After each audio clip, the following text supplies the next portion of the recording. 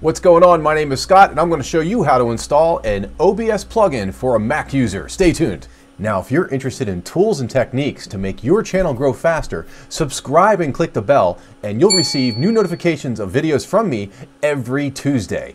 I do the heavy duty research and you get the subscribers. Well, Morning Fame says I shouldn't make this video because there's no search volume and it's going to hurt my channel, but guess what? I don't care. I'm going to make it anyway because I know there are just a handful of people that would appreciate this information. So I'm doing it. Here we go. Okay, pop over to OBS Open Broadcasting Software. The website, it is obsproject.com. Isn't OBS a wicked program? I mean, if you put a price tag on it, you could probably sell this software for $500. And the reason why is it gives you so much incredible power in respect to making your live streams look fully produced, like you could with editing your videos. And the beauty of live streams, of course, is that when you're done, you're done.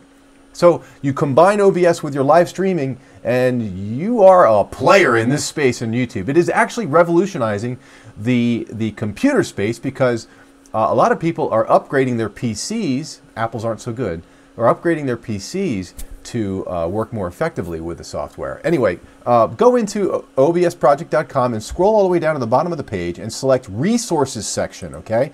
This is where the plugins reside, and this is one of the primary reasons why OBS is so fantastic. It's an open source program, and there's so much energy getting contributed to the software that it just makes it unbelievably powerful. You really, I mean, if they were to sell this, it could go for $500, $600, no problem.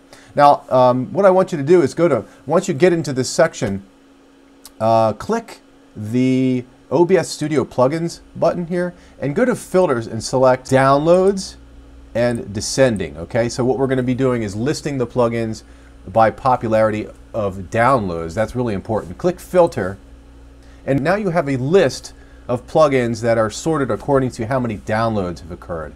And in respect to Apple plugins, Mac plugins, the one that I want to install is the Scene Switcher software.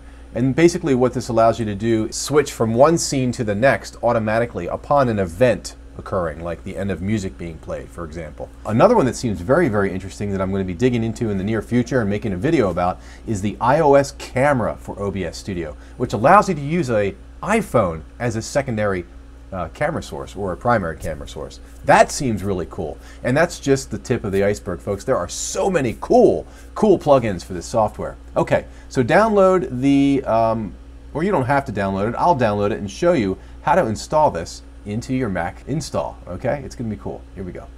Okay, upon successful download, you wanna double click the zip file. In this case, it's called Scene Switcher. Just double click it and it will create an expanded folder containing more contents. Open it up and take a look at the Scene Switcher folder in Mac OS.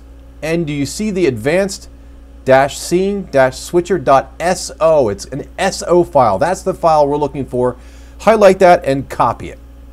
Now the next part is a little bit tricky because in a PC, the installation creates folders and subfolders, but in a Mac, it does not. So in order to see how to install the SO file, go into the OBS icon in your dock if it's there, right-click on it, hit Options, and then Show in Finder. Upon seeing the application highlighted in Applications, right-click on it and select Show Package Contents. This is the key. The .app file is almost like a zip file in a sense. So we want to open it up and take a look. Show Package Contents. Now we want to go to Resources, Subchoice OBS Plugins, and paste in the new SO file from the zip file that you downloaded, and you are done. This is Scott Fichter from Blue Fox Creative. Thanks for stopping by. Stay strong and keep fighting.